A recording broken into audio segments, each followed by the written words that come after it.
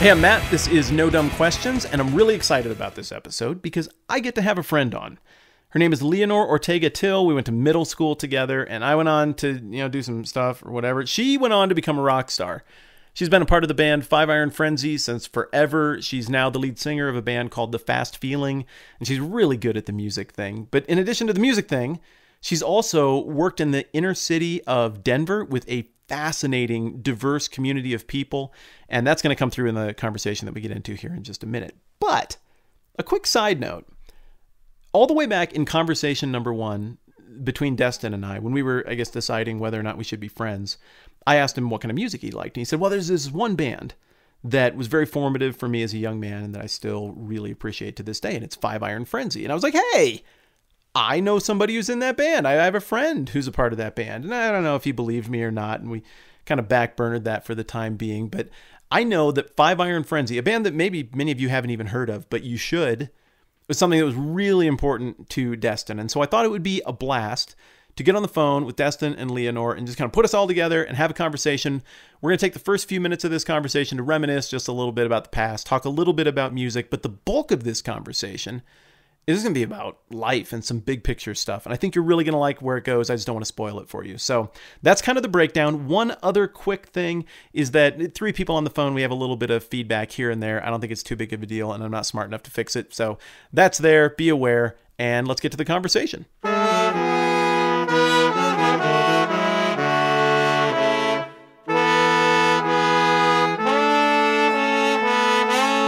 I've got my friend Leanor on the phone.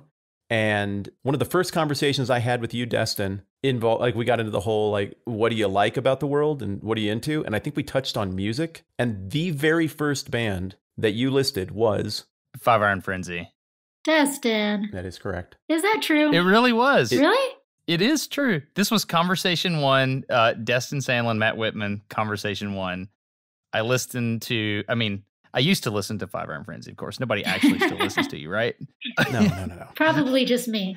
I'm just kidding. But why did you guys put the bumper stickers out that said I used to listen to Five Iron Frenzy? Why did we? Because it's funny and it's true for a lot of people. It is good. I don't want to. I know, Leanor, that you are this super famous rock star, and you have to talk about that all the time.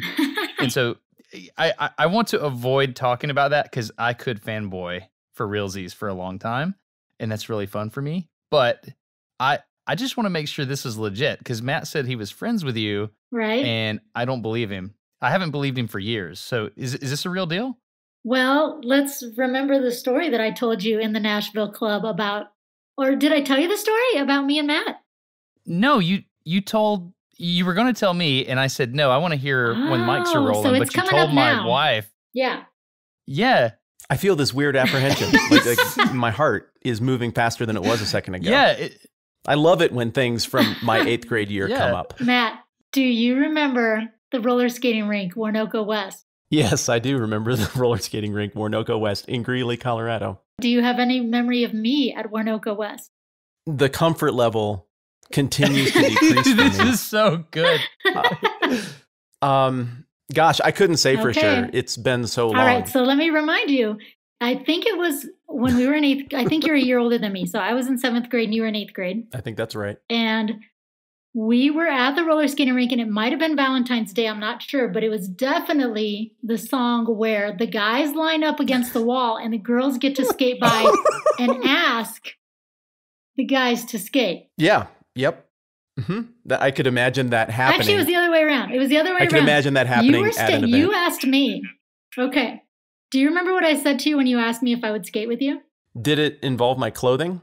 Close. Yeah, totally. So you had at the time, it was the coolest skater boy haircut, but I was such a country hick that I had no idea that shaved on the side and long down the eyeball was cool. And you came up to me and you asked me to skate, and I said, no, because you have girl's hair. I totally remember. No way. Yes, I did. I felt so bad, but I was like, no, you have girl's hair, or something really mean about your hair and your style, because you were a skater boy and I wasn't used to it. And then I felt bad. And years later, I was like, oh, actually, dude, that guy was kind of cool. Yeah, I feel like you've had a chance to interact with some people who are into, the whole skating scene since then. Well, yeah, because right after that, when I joined high school, I started going to youth group in Greeley and met a lot of skater kids. And in fact, a bunch of them worked at, it was like a skater shop. And I started seeing, oh, this is a cool style when guys wear their hair like that and kind of flip their head all the time. That was definitely you back then. I still do that a lot because, I mean, we haven't seen each other for a while, but I still have like a ton of hair and it's really attractive. Like a lot. I'm really sure. I've seen the pictures really of you. Come on. Dang it. Leanor's making fun of you because you're bald. This is the best day ever. You put it out there. The other thing I remember about that incident, and maybe you're right, but I internalized that rejection, and I believe the song was "Forever Your Girl" by Paula Abdul, which is awkward. I don't know why they would have gone with that because it's like a just, hey, friendly, how are you doing? And then they put on "Forever Your Girl." So I felt weird already about asking because I wasn't trying to assert that I would be forever your girl by asking you to skate with me. I just wanted you to skate with me. Which is what I assumed internally. Cool. Sure. And so, are you being sarcastic right now, or do you actually remember the song that occurred? I know. Do you really remember? I remember the song. Yeah. And no way. And to me, I internalized a critique of my clothing, and I changed my wardrobe literally that day. No. Yeah, I had a shirt that I had since 6th grade, and it was it flowery? Worse. It depicted a mountain scene. It was vividly yellow, like a street sign or macaroni and cheese. And the complementing color was like an aqua green, but the aqua green was all in puff paint. And it was a puff painting of a beautiful mountain scene. And it said something like mountains on it.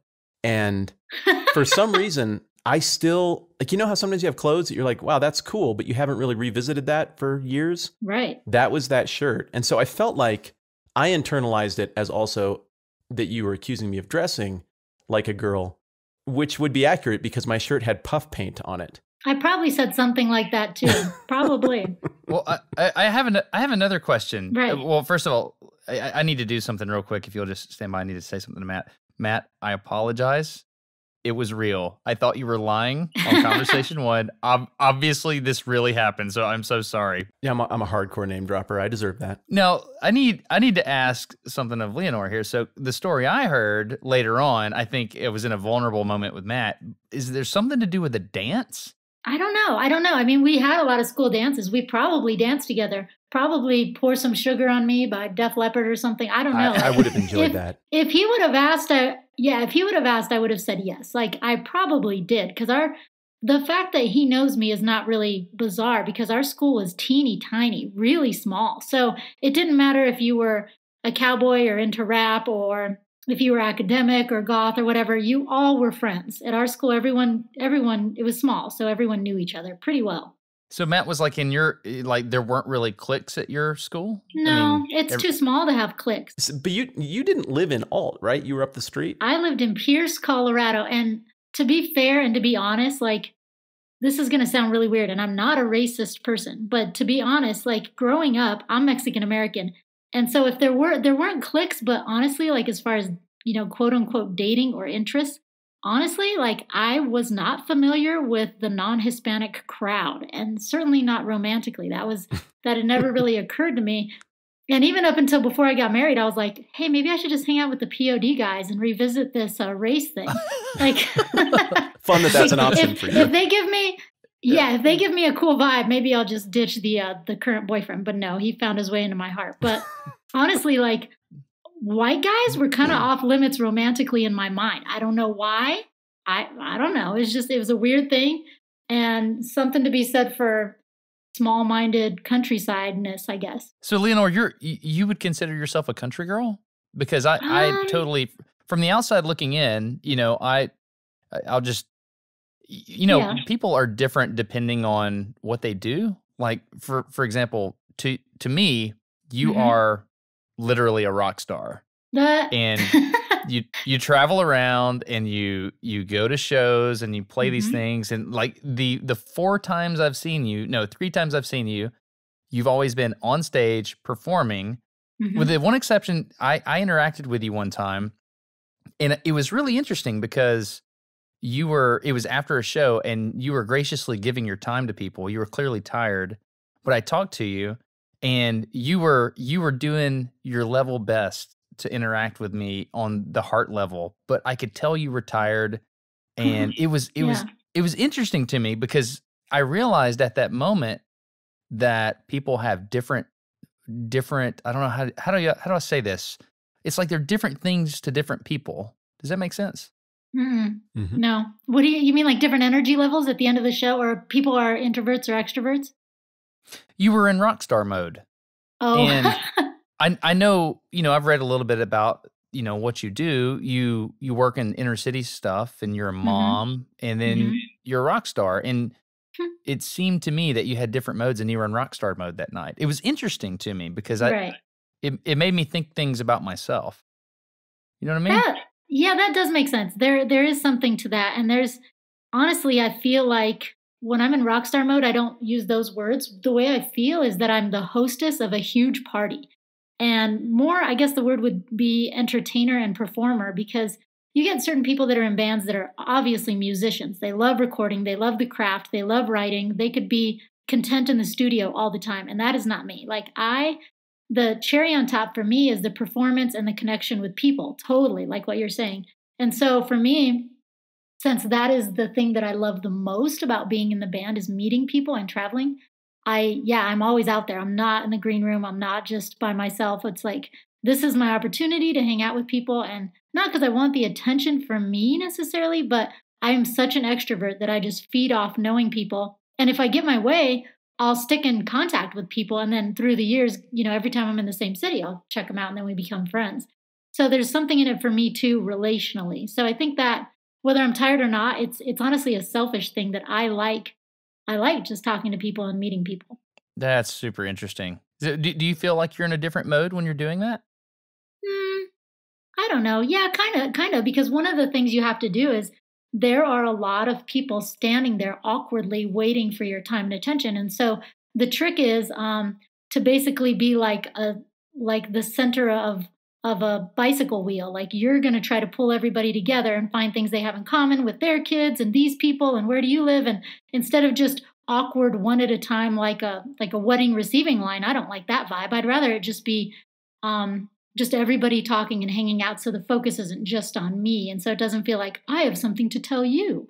I would rather it be very natural. And so I do feel like there's a certain finesse that comes with that and a mode that comes with that. And there's a natural orbit that happens. And there's certain people, I'll be honest, there's certain people that are just so good at doing that. I've watched Mike Herrera from MXPX for the past couple years, and he can work a crowd and make everybody feel heard and interested and interesting and included, no matter what. And that's not everybody has that gift. I noticed I was on the receiving end of that when I was interacting with you, Leanor, and it was awesome.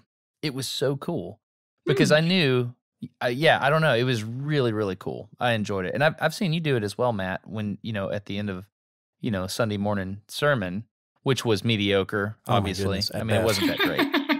Yeah, it was pretty bad. But afterwards, I noticed that it was, I don't know, it was really interesting. So who would you say that you are most of the time? Would you say that you have different hats, or do you wear all the hats at once? I think the way I describe it is kind of that there's one thread going through everything I do that has the same, I guess I would say, purpose and energy. Different hats are mom to an 11-year-old son and 9-year-old daughter. And so there's a lot of energy and fun and curiosity to that. But then, digging up theology and looking at books and studying for different sermons. I preach and speak. I travel and speak at many different events. What do you talk about when you speak? It depends. It's been fascinating. This is my first year of what I call being sent out. And for 16 years prior, I worked at Scum of the Earth Church in Denver. I was one of the founders, and that was a really cool gig. But after the last 4 years, I was kind of repeating the same year. And it was a good year, but I kept repeating it. And I felt, no, I got to do something else. And so when I left Scum, I had this idea that, I have a voice, a capital V voice. And for whatever reason, after Five Iron got back together, I felt that people really care what I have to say and what we have to say. And so I felt that I had a responsibility to use my voice. And so I've put myself out there, and it's been fascinating, the types of things I've been invited to. Just so it doesn't sneak by for people who aren't familiar, It sounded like you said the name of the church you were involved with was Scum of the Earth Church? Yes, scumoftheearth.net. That is an abnormal name for a church. Well, the singer of Five Iron came up with that. His name's Reese Roper, and it was that kind of deal where he said we should be called Scum of the Earth because people view Christians as scum, and we know we're not, and we're going to flip it on its head because honestly, we are and we aren't. It's the weird dichotomy about believing in something. I was about to say, I feel kind of scummy. Yeah, we are. We pretty much are. We're scum, but we're not, right? And the best is like when our church would help with certain events like, prayer at the flagpole at the Capitol, and this woman with beautiful curled hair said, "Oh, honey, you're not the scum." And I'm like, yeah, no, we get it. We're okay. But that verse comes out of 1 Corinthians. And so it's just the concept of like, a lot of people would rather say they're going to Scum than they're going to church, Yeah, I knew there was this one college where there was a bar downtown called Fluids Lab. Ooh, weird. And so the mechanical engineer is like, "Where are you guys going?" "Oh, we got to go to Fluids Lab. Got to go, Fluids Lab." That sounds kind of like a disease, like you're getting tested for a disease. I don't like it. I would not want to It's exactly the opposite of what you're trying to do, so it's the worst example I could bring up. I apologize. It's like a detox center.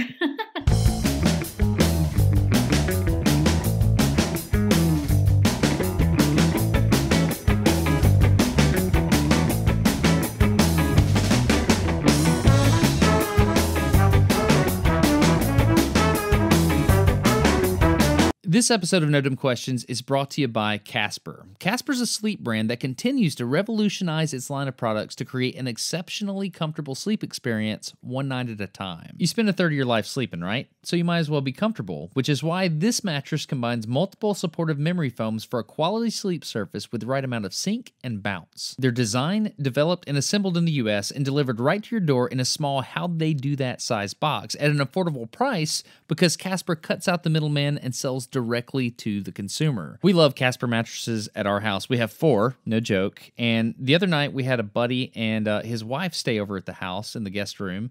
And when they did at the breakfast table, she woke up and said, "What kind of mattress do you have?" Because it's the first night I woke up without neck pain in months. No joke, that happened. I thought it was a really awesome data point. Anyway, if you want to get $50 towards any mattress purchase, you can do so by going to casper.com/NDQ and use NDQ at checkout. Terms and conditions apply. You can be sure of your purchase with Casper's 100-night risk-free sleep on it trial. Again, that's casper.com/NDQ and use NDQ at checkout. Thanks to Casper for supporting No Dumb Questions, and let's get back to the conversation.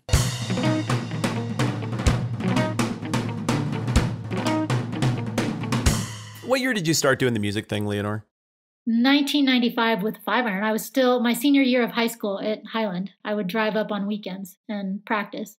The way I learned how to jam and play music was my mom was going to Ames. When she was doing that, me and my dad had a music room in our house in Pierce, and we had piano, saxophone, trumpets, tons of percussion instruments, and we'd put on Motown and also old Tejano music and Mexican music, and we would just jam like for hours. That's wonderful. Do you remember the time that I gave you a ride up to your place in my Datsun 210 hatchback? And I forced you to listen to almost the entirety of the Weird Al Off the Deep End cassette tape? I do remember that, yes.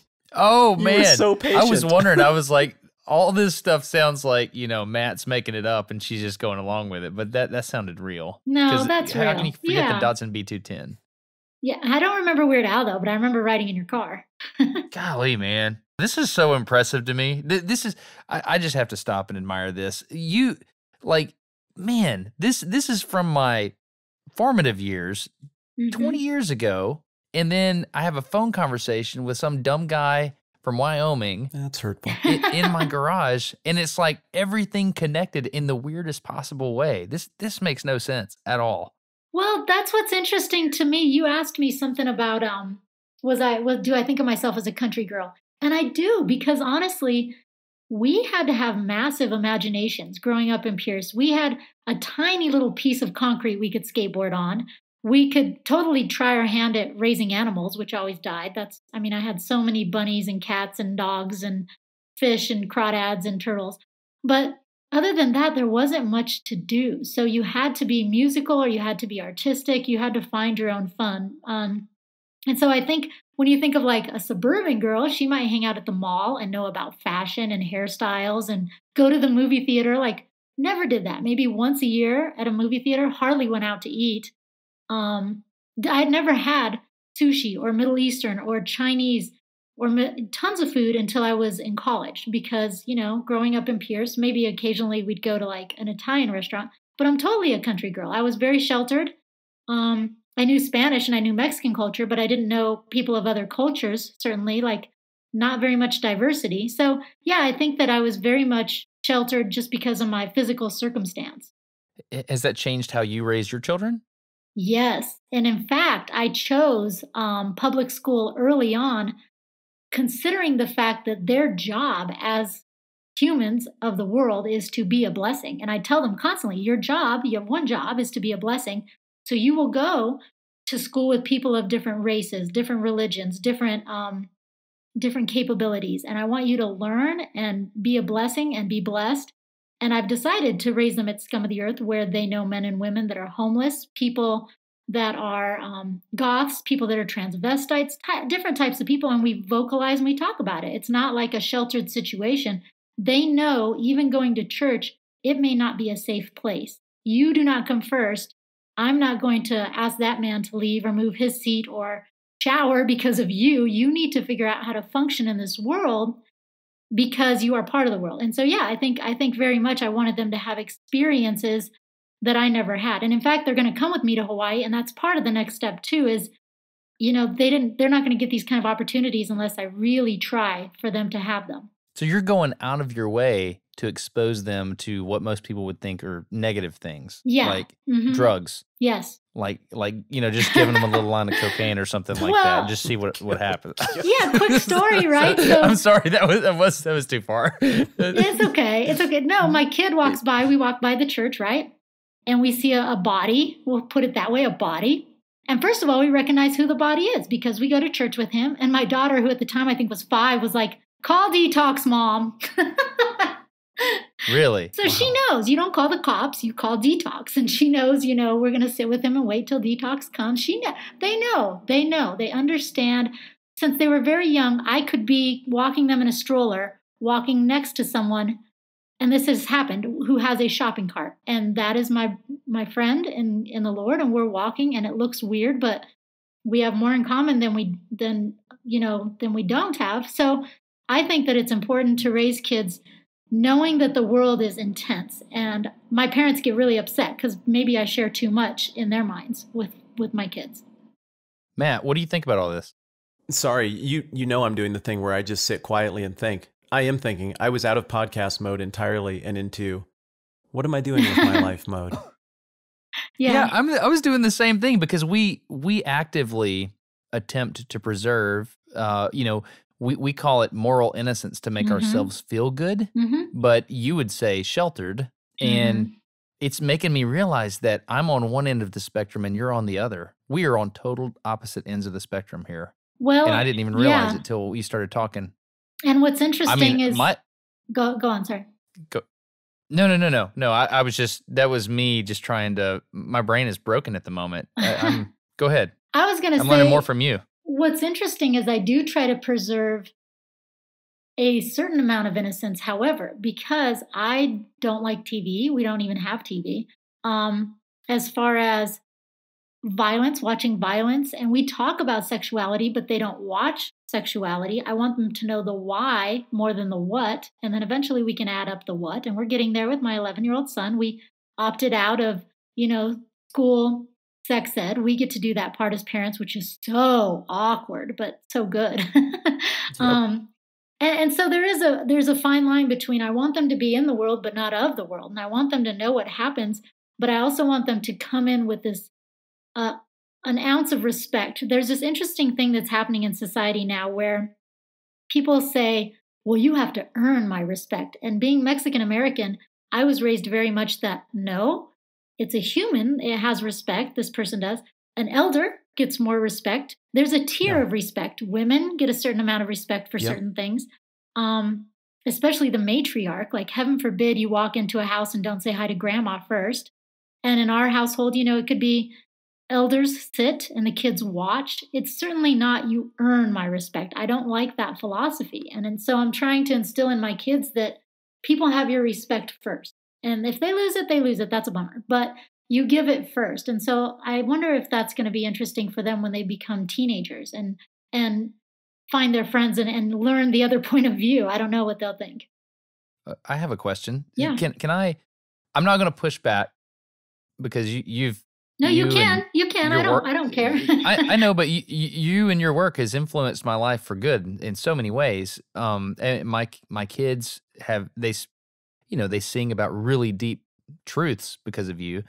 But here's a question. What are the harms of this, or the potential harms? I'm not saying there is anything bad, but I know you've gamed it out. You're a smart woman. Right. What are the boundary conditions you've put on this? Hey, we're going to let them see everything with the exception of certain things. What are the potential risks, and how have you mitigated those? Because I know you have. Well, there's one that kind of takes you by surprise, but it becomes that you put yourself on a pedestal and you puff yourself up because you think, oh, we're urban. We have friends of different races and different ideologies. And so the last couple of years, we were attending a very suburbanite church that smelled like suburbia, that looked like suburbia, that had programs. What does suburbia smell like? Clorox. I knew you'd have an answer. Yeah. Because Scum of the Earth does not smell like Clorox. It smells like incense and BO and weed, legal weed, all kinds of things. Proud legal weed. Yeah. But I will say... We're going to talk about that in a minute. Okay. But going back to... we went to suburban church because I wanted my kids to understand that this is part of Christianity too. This is, pews and cheesy hymns and fake fog. We're not better than that. I mean, it sucks They because you do hymns want to and be better fog than together? Like, I feel like that's a brandtastrophe right there. Those don't mix It's well. a brandtastrophe. Church is just, the solos and the guys in their 50s with those bedazzled jeans. Oh, you know what I mean. I do. Well, I thought you were going a different way with that when you said No. the risk is that you could, you're talking about, haughtiness. Yes. The opposite of humility. Yes. I thought what you were saying when you first started talking was the risk is that you could think to yourself, oh, we're so far in the trenches, we're doing good that other people aren't doing. But I think that's a risk anywhere. I mean, it's a risk no matter where you're at. Oh, look at how much we're giving, or look at how much we're whatever. That humility, I don't know, was it C.S. Lewis that said the moment you realize you're being humble is the moment you're no longer being humble? It's like, yeah, that sounds right. When you become aware of it, I mean, it's, it's like, oh, I'm humble. Well, yeah, you were. I don't know. I think what you're talking about seems to me like it could be a risk at any point or any position. Well, it is a risk. I mean, whether my husband and I talk about a lot, like whether you homeschool or you send your kids to public school, it's all a risk. Like, there's sacrifices on every level of whatever you do with kids. There's no perfect way to do it. And you have to trust the kids. You have to look and trust the kids' personality too. Not every kid is set up for certain situations. And some of my friends have had to leave Scum of the Earth because their kids need a different type of situation. They're the kind of kids that may run off and may not understand that it's not safe to wander around the church. And you just have to look and see what's best for a certain type of kid. But for ours, this has worked pretty good. This has worked well. And communication, just talking and talking and talking and talking about who's there, what are they doing, what are we learning, how does society work? And I guess just also letting them be part of the ministry without ever talking about that part. You just do it. Just do it, So let me see if I'm articulating your position well, because I think that's important to be able to describe what the other person's thinking. So would you describe that type of parenting as like setting up fences and then putting the kids in the fence and then just, you kind of parent them over there, but you're very much actively parenting, like you're in the fence with them, so to speak, or maybe there is no fence, but you're right there holding their hand, whereas people that might parent more like myself, we kind of set up these situations where they're safe and then we speak into their life, whereas you're right there with them. Mm-hmm. helping them at every step of the way. Is that kind of how it feels to you? Because you seem very much like an active parent. I'm very active, but I think one of the differences of what I'm hearing you say is safe versus unsafe. I'm saying let's assume it's safe until something happens. I really appreciate that. A homeless person is not necessarily unsafe. A homeless person is just someone who doesn't have a home. And the fascinating thing is once you know them, once you hang out with them for years, like some of the people even on our leadership team can be homeless. It's once you know them for years and their circumstance and understand people, it's very different than safe versus unsafe. And the same can be true of, the way a person looks or the neighborhood. Let's say the first year we moved into our neighborhood, everybody got their windows busted out. But then after a few years being there, it's like people in the neighborhood and they're happy you're there and they promote you being there. And so unsafe and safe, I'm not really too concerned with the safety of my kids because I'm smart enough to know if it's an unsafe situation. But I'm not going to assume that a place or a person is unsafe. And what you're doing isn't exactly, compared to the rest of the world, Destin, it's not exactly safe. I mean, you're teaching your kids to be safe, but your kids are not leading some sheltered life. I'm not comfortable with the characterization you're letting Leanor have of how your kids are existing. I mean, they're all over the country with you. They're in other countries with you. You're shooting drones out of trees.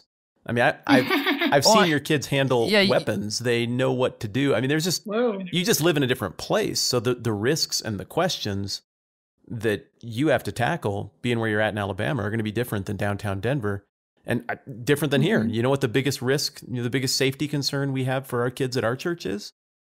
What? Bears. Lions. Serious? We saw a mountain lion out in the backyard at church. And then, we butt right up against the wild, like fish back there. Yeah. So it's just different worlds. And so I feel like my kids are not particularly sheltered. Like I just take them out and throw them in the woods with me and no trails, no nothing. We just bushwhack out into wherever and experience wild things. And we experience people that you would never run into in Alabama or even in Denver, even though it's only 6 hours away. I think it's about a posture that we take with how we expose our kids to the world.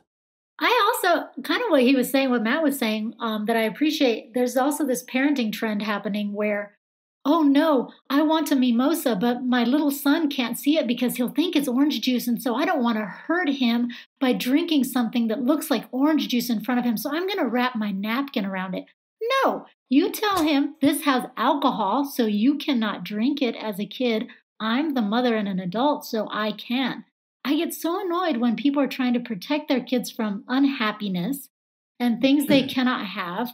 And heaven forbid there be, benefits to being an adult. And so that makes me crazy. Just say no, you cannot have it. In general, though, I can say this word. That is a societal trend in general to try to make everything safe. Right. And stuff just isn't safe. The world isn't safe. Life isn't safe. You take reasonable precautions, but you got to live with it. So, Leanor, do you have the same policy when it comes to firearms, teaching your children about how to operate firearms? No, because I don't have firearms. I don't own any, and my husband doesn't own any. And it's not that I'm against other people owning any, but I just don't, and there's not really a need for me. And my personality type is more like just lay down and suffer the consequence rather than fight back. That's totally me, and I'm okay with that. And that's totally my husband, and he's okay with that. So we're probably not going to go that route. But when they get a certain age, if they want to learn, I don't mind. I was just wondering because, I mean, I know out there's a lot of, you know why I asked. I'm wondering if you apply these principles across all different areas of your life, or and it seems like you do, it's just you have your own preference. And do you choose what to expose your children to, or do you try to expose them to everything? I'm not trying to. I'm just bringing them into my life. And if there are certain things in my life, that's cool. Because I don't go to like rager parties where people are wasted. There have been times where we've played with MXPX in downtown Denver, and I brought the kids to the show and they can come, but I took them down to the green room for 1 minute and smelled the air and saw around and was like, nope, we'll just say our highs and buys. And there are things that are appropriate and then things that are not. So that would have been unsafe, and that would have been just stupid. I don't want I'm not putting on rated R movies or anything. In fact, what's really funny about me is I don't even watch rated R movies. Like, I can't watch any, like, even PG-13 is pushing it. Like, I visually do not watch things or hear things that, what's funny is my husband calls me a self-sheltered person. And in some ways I am, because life itself is rough enough that I don't need my entertainment to try to mess with me, you know? Huh. That is something we see different. I like to that be is not entertaining. Yeah. That is not entertaining to me. And it might to be. To me it is. I love to be provoked. Let me ask you this. I really does your do. wife feel the same? Does she watch the same things you can? Can she hang with you? Yeah, overwhelmingly. There are a few exceptions. Wow. For her, Okay. stuff that gets just a little too scary. And like neither of us are into just bloodfest, slaughter, horror stuff. It just doesn't work. I don't like it. Neither does she. But I like really thoughtful psychological suspense. And she does not. She is not bothered by scalpel incisions or injections. Oh, I cannot stink and watch them. I put my hand up, tell me when it's over. I can't do it. This conversation, man. But this conversation got so weird. This is awesome. It's the best conversation we've had in ages. I don't like horror movies at all. There's no reason to sit there and be scared the whole time. We just don't do it. She won't watch Stranger Things with me. I watched Stranger Things, and that's fine. That's like pushing the edge right there. I never watched Game of Thrones. Couldn't do what's that one everyone likes about that meth guy from New Mexico? Breaking Bad. Loved it. Can't do that. Just loved it. She bailed on that one after the acid in the bathtub incident. Yeah. I watched one episode too. Same thing. And I was like, nope. Or like certain scenes into a movie. We've even paid for movies or gone into movie theaters. And 3 scenes in, someone's getting his head chopped off, and I walk out. What's the last movie you walked out of?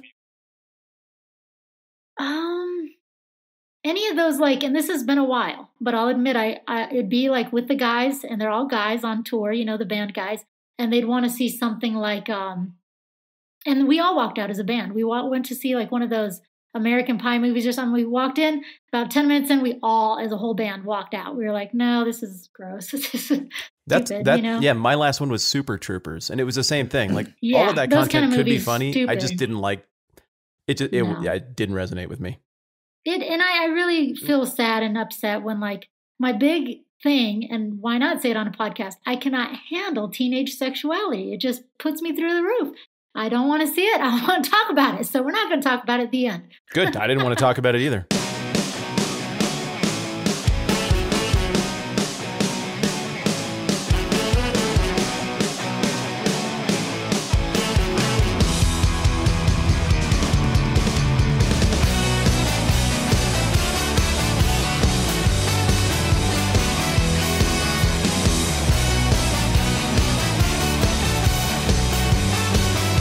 Hey, I want to step aside from the conversation for just a second for a couple of reasons here. Agenda item number 1 is to say thanks again, as always, to the patrons, the people who financially support No Dumb Questions. You don't have to do that in order to listen, but gosh, it's really cool that some of you do. So thanks a ton. Patreon.com is a website. It's a place where you can go to support content creators on the internet, people who make YouTube channels and people who make podcasts like this, and a bunch of you do. So thanks a ton. If you're at a place where you're interested in supporting us, hey, that's awesome. Patreon.com/NoDumbQuestions is how you do that. You can make some kind of like monthly pledge or something to kick in whatever makes sense for you. Or once again, nothing is also cool because we're just thankful that you're here. Okay, agenda item number 2 is that we are about to change tones on the conversation we are in the midst of. And of all the weird things, it's about to turn toward marijuana and drug legalization. And I know that some of you listen to this with your kids, and you would probably much rather have that conversation with them yourselves without our opinions interfering with it. So if you want to sit it out, this is your fair warning that we're headed in that direction. I think it's a really great constructive conversation, but if I was a parent, I'd want a heads up on that. So there's your heads up. Let's get back to the conversation.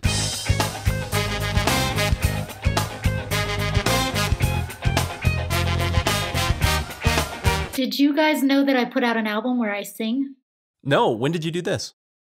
I did it last year with 2 of the other guys in 5 Iron and a guy named Matt who's in a band called 11D7. Really? Yeah. So basically, we had a bunch of leftover songs that were going to be 5-iron songs. And I love writing lyrics and melodies. And so we decided to make a band, and it's basically new wave. It's like synth pop new wave music. What? It's awesome. It's very similar to Metric, and I sing. Yeah, it's crazy. What? Yeah. This is Check it ticking out. all my boxes. What did you, I mean, do you have a band name, or where do I find this? Yeah.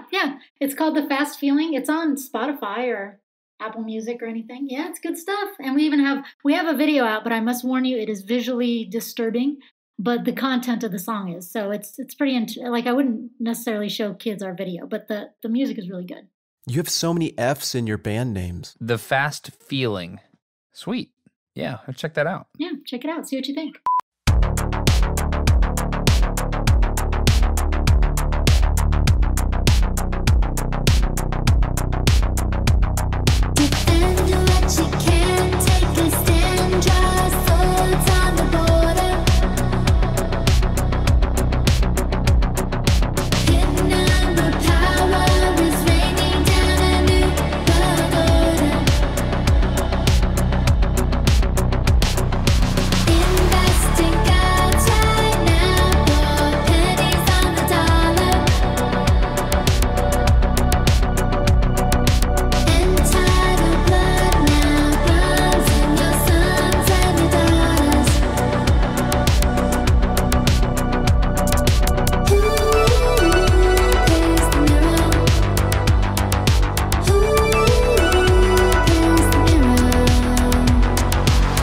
What other stuff are you doing, Leanor? You got these speaking gigs. If people want you to come speak at their thing, how can they find you? They can email me at leanortill@gmail.com, but also if they go to Urban Skye, Skye, like the Isle of Skye, is the ministry that I'm part of here in Denver. And so Urban Skye has a website, and you can go to my page there and read basically kind of what my heart is. I also do, interestingly enough, I do a prison ministry through a program called Kairos, and it's a Catholic program, and I'm not Catholic, but we basically go to the Denver women's prison after a lot of training. Like I've had hours and hours and hours of training now. So next weekend, I'm going for 2 full days, and we teach the Bible to certain inmates. Not just anybody can come. And then on Tuesdays, there's just regular Bible study when anybody can come. So there's certain events where, depending on the security level of the inmates, they can come, and we have a lot of food, we have a lot of Bible study, we have a lot of fun, and even the women, the inmates themselves, come up with what all the lesson plans are, and we're just basically there to facilitate and to support. So it is a really fascinating program. You do something very few people do. You make me feel lazy. I feel like I go really hard. Seriously. Oh, yeah. And also, props for being willing to go through the training. That's cool. I mean, it's one thing to be like, no, I'll show up and grace you with my presence. I already know all the things that I need to know to do this.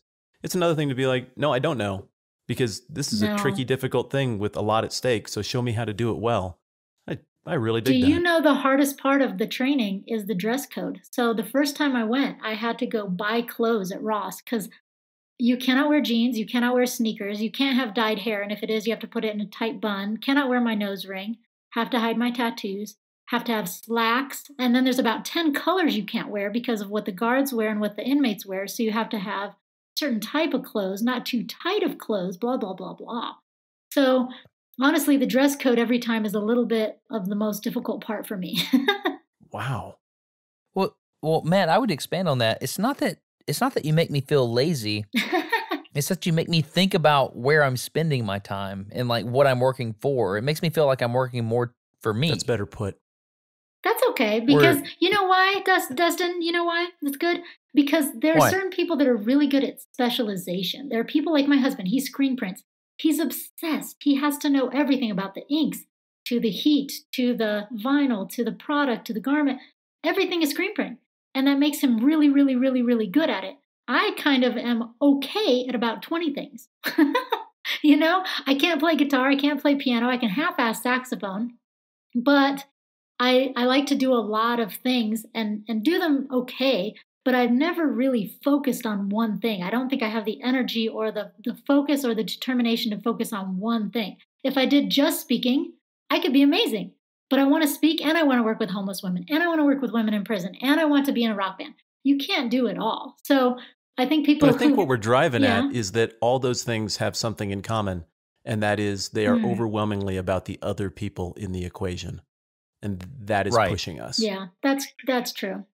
Because I think a lot of times the things I'm working on are, I mean, let's face it, you have to have a certain amount of, is it ego to point a camera at yourself and video something and put it on the internet? You know, that deep down, that's like, hey, you know, this isn't about me, but it's kind of about me. You know what I mean? Yeah. And so all the stuff that you're doing, yeah, you're on stage every once in a while, but, you know, I've watched you on stage. You're not bringing attention to yourself. You're often, you know, talking about other people and things like that. And all these other things that you choose to spend your time on are others focused. And that's really cool. And that's probably going to change how I look at things a little bit. And now 5 insults. Oh, yes. Yes, 5 insults. Nose rings are weird. Your taste in hairstyles is a disaster. Male hairstyles. And I thought you actually listened to Nickelback. Bring him. No, I can't top that. That's the worst thing you could say to a person, and I actually don't stand by his remarks. And I'm sorry he said that to you. Oh my gosh. Of all the things that have been said on this podcast, that was the most hurtful. You know, and it is, because I have a sad Nickelback memory. Tell me. Oh. Unfortunately, at one of our tours, it was like 3 months long, the sound guy, who was like a beefy, muscular dude from the Midwest, developed a crush on me and decided it would be fun to run Nickelback's, you know, that song that goes like, I've been down, you know, that song? Like, this is how you remind me, you know, this is how. Yeah. He would play it and stare at me and sometimes like mouth the words like to you and like point at me every single night. It's terrible. Okay. First of all, So let me gross. just say that you are the first woman I've ever spoken to for whom creepily staring and mouthing words was not a huge turn on. So you're kind of the exception there, obviously. Can I ask a question real quick? Yes. You guys grew up in Colorado. Yes. And Leanor, I want to know specifically what your opinion on legalized marijuana is. I voted for it I voted for it to be legal because at the time, and I still feel the same, because a lot of the taxes will be going towards education, and they are. And also because a lot of time and money and effort and people's lives being ruined for a very, very minute high. Marijuana is not going to kill you. It may give you munchies. It may not be good. It is definitely not good for teenagers and children, people whose brains are growing. But if you are 21, and especially if you have any kind of need for it, as far as cancer or pain management or seizures, then I think that it needs to be legal for people that need it for pain management reasons. It's not any different than an opioid, except for the people aren't making tons of money off of it.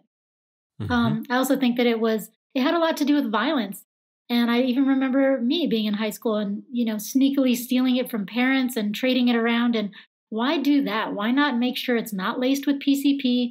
Why not make sure that people that are educated are selling it, and people that are educated can buy it in an educated way, and in a way that is taxed and legal and clean and above reproach. So I'm okay with it, and I think other states should do the same thing. I would love it if Wyoming would do the same thing. My name was the first one on a petition to do it here, which again is another unusual position, I understand, for an evangelical minister to hold. But for me, it's about the smallest minority, which is the individual, and you own your body. So I might not like it. It doesn't matter what my opinion is of what you do with your body. If there's no victim, there's no crime. Right. Well, okay, I understand why you guys say that, but I do have one other issue. Are we in agreement that it is addictive? I have no idea. Because people will tell you I wouldn't know personally, but I would say what can be addictive is the desire for fun that is prescribed. Like, I don't know if it's physically addicted like nicotine. I don't think so. But I think that any kind of lifestyle choice can be addictive. But then again, like, fine line, you know, everyone getting, you know, Diet Cokes that are horrible for your body is addictive too. So I think it's splitting hairs when you talk about things that we put in our body that are addictive, because there's so many, you know, I mean, cigarettes are legal. And, sugar is legal and it is highly addictive. Yeah, and I would say it's irrelevant. It's irrelevant whether or not it's addictive because it doesn't do anything to change the fact that you own you. I don't own you. I don't get to choose what you ingest. Now, I get to have a say as to how you treat other people when you ingest it. What you do while you consume anything, like you got to take that into account and sink or swim with your consequences, whatever. But as a basic moral principle, that's my point. As a basic moral principle, you own you, and I don't get to dictate to other people. Well, my point is this: if you do choose to use it, I mean, when you end up messing your life up because you get into this downward cycle of I just want to be high all the time, which I've had several people tell me straight up, like, look, man, they tell you it's not addictive. I can tell you that I ruined my life during that period of time. And it was hard to get out of that funk. But can I ask you something? Go for it. The people that are doing that, this is my experience in life, are teenagers and 20s. And that's just wasting life anyway. You're just usually dicking around at those ages and you're figuring out who you are and you're making choices. I remember even though I wasn't smoking weed, I wasn't doing much with life. It's like kind of letting things lie where they lie. Now the people that I know that do weed that are in their 30s and 40s, they're highly productive. They're going to their jobs, they're working out, they're, it's an occasional thing. And so I don't find these people, the majority of people that I find that use it aren't people that are just wasting their life. That to me was more of an age thing and an experimentation thing, less than a lifestyle choice. Yeah, I've had the opposite experience. So some of the people that I know that are using it, it's had negative effects on their life. And I'm not arguing that it shouldn't be legalized because I think each state should make their own decision. I'm a big fan of states making their own decisions on what they want legalized. Yeah, I think that's awesome. Just, the people there vote and you guys do what you want. But you've seen it legalized. You've seen it rolled out. What's happened? Well, what was interesting at the beginning was that we went too fast. We voted yes, and then almost overnight, every single building was disgusting bright green with ridiculous big pot leaves and wannabe Jamaica symbolism. And there were way too many. There were too many near schools. There were too many near each other. And all these neighborhoods started to look like little ghettos. And I don't say that because of the people coming in and out. I say that because of the decorations. Then we made all these rules that were like, whoa, hold up. Denver's looking ghetto. So now you have to be kind of discreet. And after a while, people know what the branding looks like to where it can look like a dragon or a tiny little, plus sign that's green, or even just the word dispensary. And they can be so discreet now that you might not even know that that's what it is. And so now they're not too close to schools. They're not too close to each other. And for the first time, even now, they're starting to be able to use the banking system instead of just cash. Yeah. And it is very discreet, I would say. There are people that want to go to Red Rocks and do it publicly, and you're not supposed to, and I don't advise that. I think that's horrible. I don't like when people do it publicly because I don't want the smell in my face. And even neighborhoods that have a lot of grow houses, which are essentially just unmarked warehouses, you can smell it so strong. And those tend to be in industrial areas with little houses of people that are basically poor. And so they're starting to regulate different machines that help keep the smell down, in fact, because nobody wants their neighborhood to smell like that. And so it is interesting that we're just having to catch up. We're playing a lot of catch up, but it's getting to a place where it's manageable for society. Two things. The first time I ever smelled what marijuana smelled like was at the Piggly Wiggly in Hartselle, Alabama. Okay. Piggly Wigglies. Yeah, I was shopping there with my granddaddy, and granddaddy was like in the meat aisle picking out some hamburger meat or whatever, and he went to the restroom and he came out and he goes, "Destin." I said, "Yes, sir." He said, "Come here real quick." "Yes, sir." And he brought me in the bathroom and he says, "You smell that?" I said, "No, sir, I don't." Huh. "Smell again." I said, okay, yeah, I smell that." He said, "That's the marijuana." Yep. He pronounces the J. "That's the marijuana." Uh-huh. "I want you to know what that smells like. Yeah. You need to know that that's the marijuana." I was like, "Yes, sir, understood." Oh I have no idea what marijuana is.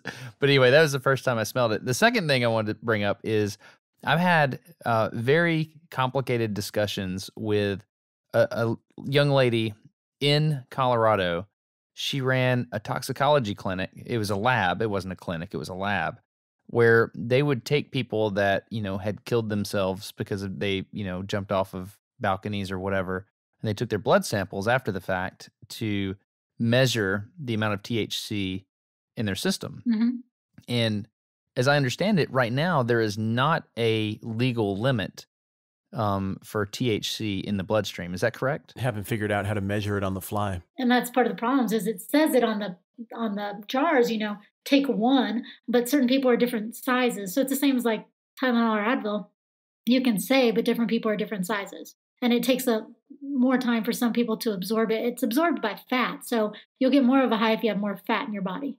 I thought it was the other way around. I thought if you had, like, it's THC is fat soluble, so the THC will go into the fat, and then it can actually be stored by the body. And later on, if you burn the fat, then it would.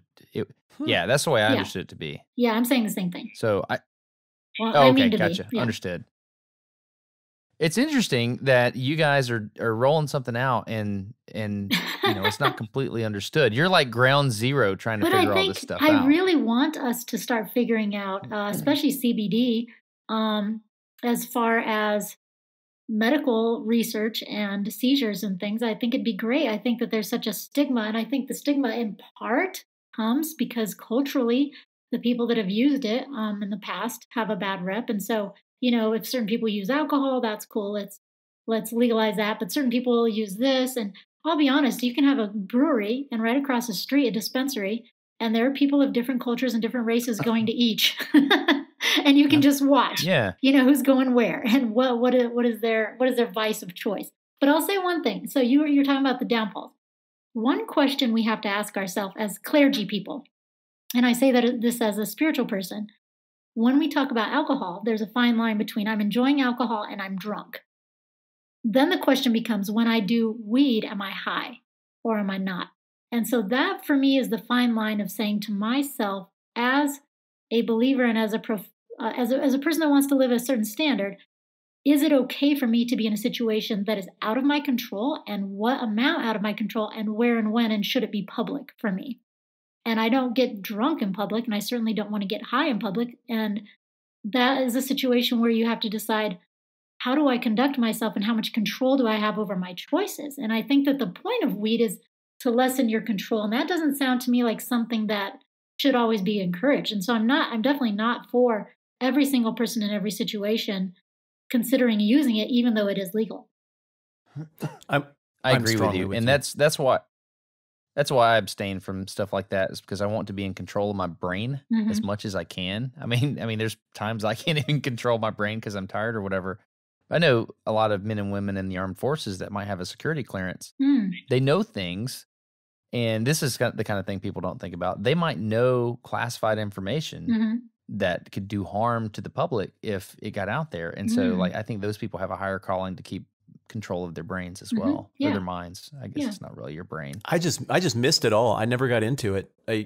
Just the way I was raised. Dad was a pastor. You knew my dad. He remembers you, and that stuff was so far off my radar that window of time when I think it would have developed an affinity for most alcohol. Like, I'll have a little dinner wine occasionally with a meal, but I don't know. I'm just not against it. I don't care. I just don't think about it. It doesn't cross my mind. It's interesting. So it's weird to think we grew up in the same world, because in some ways we didn't. In fact, the world that I grew up in, all the parents were using it and grew it and enjoyed it at picnics and parties and bonfires. And so it was at a young age I was taught, your school's going to teach you that this is illegal and this is bad, and please don't tell them I do this, but we decide what we choose. And so I grew up around it my whole life. My whole life it was this weird.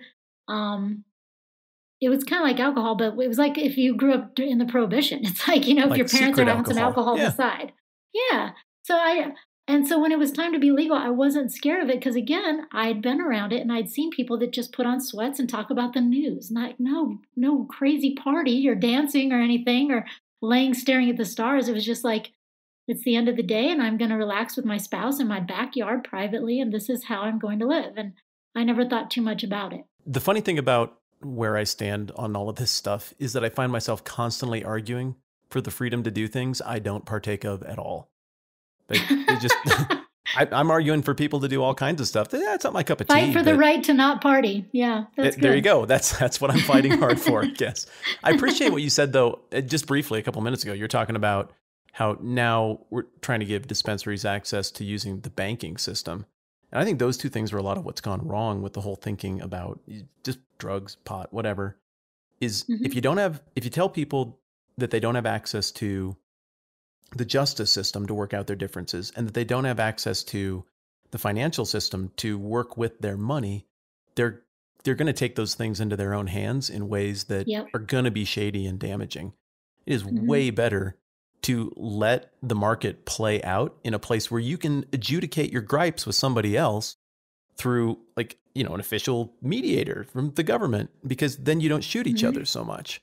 And a lot of the drug violence just comes down to the fact of how else are you going to work it out? Right. And of course, all of Denver wants it to be legal everywhere because our rents are through the frickin' roof. So everyone needs to get on board so we can relax. Our rents are insane, and it's the market is happening because one of the main things is legal weed. And so how about that? We need everyone to just follow suit here. We're dying here. Well, this is going to sound like a joke, but it's not. This question is a serious question. Okay. What about meth? Like, where's the line? Because why shouldn't we legalize meth?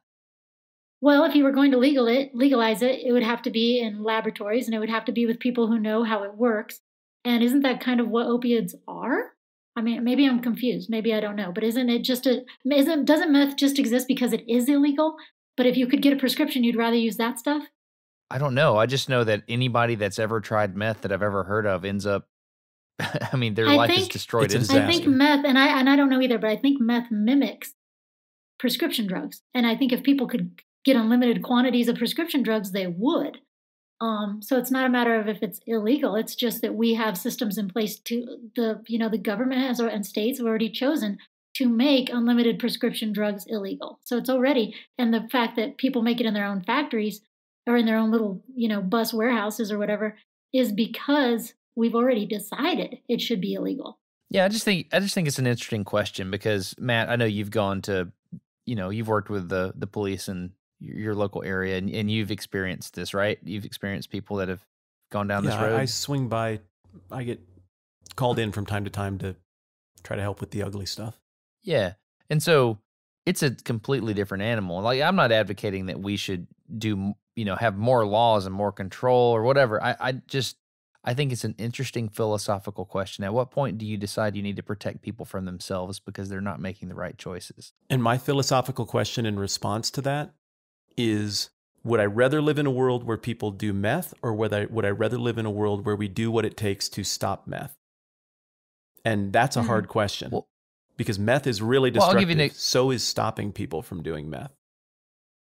Well, in Florida, for example, you don't have to wear a helmet when you ride a motorcycle. You don't here either. In Alabama, you do. You don't in Denver either. Yeah. Do you think that's a good idea?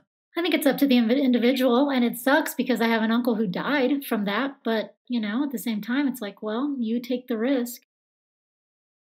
Yeah. So as long as people are willing to live with the consequences and when they melt down their lives, I mean, that's just the way it is. But we don't live with the consequences. Like if the trend toward the state covering all of the medical costs of all of people, if that's the way things continue to trend, then all of a sudden, all of our neighbors have a vested interest in our personal safety habits. And that's one of my problems with going too far down that road, is I think then we're in everybody else's business and we have to control. Like, your obesity affects my pocketbook if we go too far down that road. Can I be honest and say something that makes me very, very, very angry? Okay. Yes. Is that food stamps will easily pay for soda and junk food. That makes me crazy because, and I know it shouldn't be, it's none of my business. But it kind of is because it's your money. I know, but I'm just saying it makes me angry. I know it's not like I want it illegal, but at the same time, this is one of my pet peeves that makes me so sad is that people can, they're not buying healthy food for their kids. They're buying tons of soda or fruit snacks or crap, It just makes me angry. It's one of those things that you want to regulate it to death, but at the end of the day, what good does that do anybody? What if they're buying Twinkies and grape grape soda. Communion. Can I tell you, if they pray over it, it will be such as the blood in the body. Don't you think? I would not have picked Scum of the funny. Earth to be into the full transubstantiation thing. I would transubstantiation. Yeah, that's what I was thinking. And on Reformation Day of all days. Hey guys, my Oh yeah. I lost a filling and it's chewing a hole in my cheek, so they got me in for an emergency appointment, and it's at 3, so that's in 17 minutes. So I probably better bounce. Okay, Leanor, if he's got to go to the dentist appointment, we want to make sure everybody has access to everything that you've done. I mean, I know you've changed my life for the better with everything you've done. So where can they find everything? They can go to www.urbanskye.org. If they want to hear former sermons that I've given, they can go to scumoftheearth.net, and they can check out The Fast Feeling and Five Iron Frenzy, which are the bands that I'm part of. And they're really, really good. Thank you so much for your time. And thank you for actually confirming that Matt did actually know you and he wasn't trying to just get bonus And that he was a points. complete poser. You took it really easy on me. I'm grateful. When we're done recording, I'm going to express to you again in no uncertain terms how nice that was with you. Okay, then I'll give you 5 put downs. Good to know you guys. Very good. Thanks This for was a having ton me. of fun. Thank you. Thank you, Leanor. Bye.